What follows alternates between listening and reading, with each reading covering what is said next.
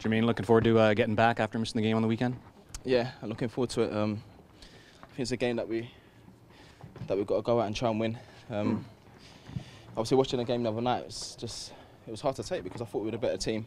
We created more chances in the game. Just unfortunate, but I think we've got to turn these good results into wins. So, yeah, we're looking forward to the game. It's a big one. Ryan has talked about the club conceding some soft goals lately, and that in key moments there's just been missed assignments and lack of intensity in the final third of the field. Had you sort of watched from the sidelines or from where we were on this Saturday? Is that what you saw as well? Yeah, I thought we created a lot of chances. And yeah, I think you just got to be more ruthless in front of goal than maybe the game could have been finished in the first half. And obviously they went down to 10 men, and after that we created more chances and just a little bit more ruthless in front of goal. I think would have made the difference. And obviously they got their chance the second half, and they got the one chance and made it count, and you end up losing the game when you should have won. So it's frustrating because we're playing well, but we just need to get the points. Instead of drawing and losing like we did. You played DC just a few weeks ago. What do you learn from that encounter going to Market? Yeah, it's going to be a difficult game. Each game's different.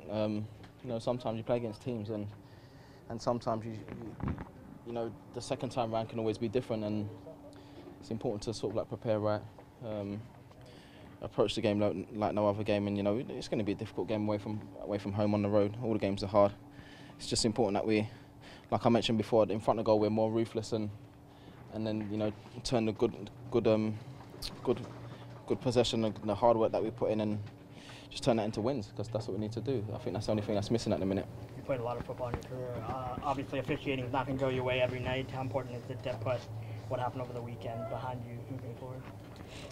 Yeah, I think watching it was just like it could have been a different game, but I suppose every game you try and take positives out of the game. I think the positives that we can take out of the game is we're a better team, more energy, we move the ball better, yeah,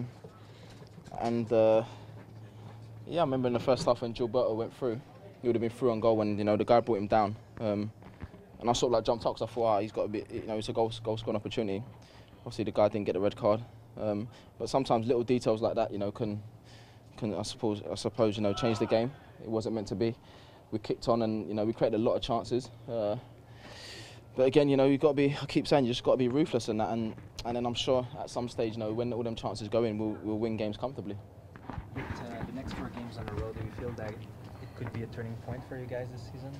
I think so. I think the next 2 games, we've got to try and win both games, get 6 points, and then kick off from there.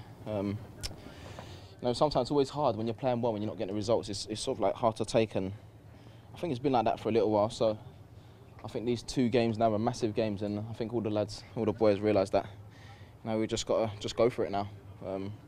Just go for it, try and win the games. I think we're good enough to do that. So hopefully we'll start by winning the game tomorrow.